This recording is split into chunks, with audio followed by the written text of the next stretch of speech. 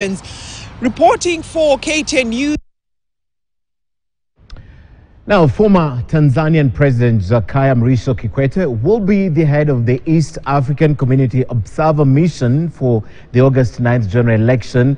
Now, EAC unveiled Kikwete as the electoral agency. IBC began its daily briefings to update the country on the preparations for the election slated for Tuesday of next week. Murimi Mwangi reports. A week to the transitional election to pick President Uhuru Kenyatta's successor, and the Independent Electoral and Boundaries Commission, in the first of what will be its daily briefings, gave an update on preparations for the critical polls. The first presidential ballot ballots arrived on the 27th.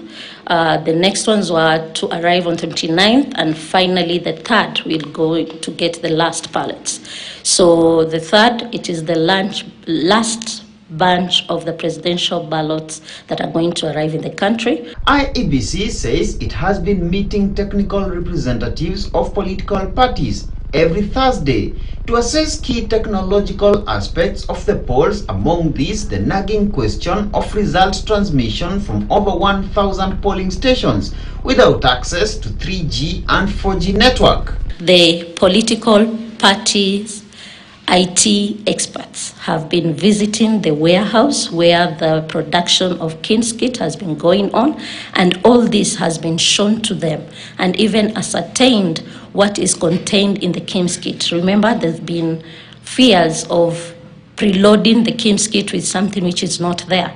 Meanwhile, former Tanzania President Jekaya Kikwete will be the East African Community Chief Observer of the August 9th polls, with among other responsibilities to assess the election's adherence to democratic principles of the economic bloc as enshrined in the EAC treaty.